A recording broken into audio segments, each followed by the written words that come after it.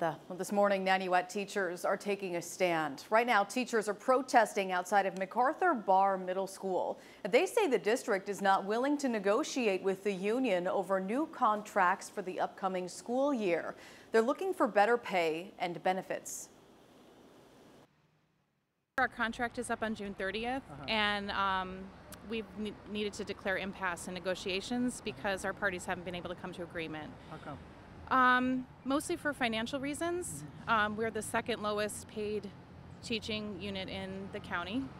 We're probably tied with one other district for the longest school year. We have the longest school day by hours and minutes. So we give the most time for very little pay.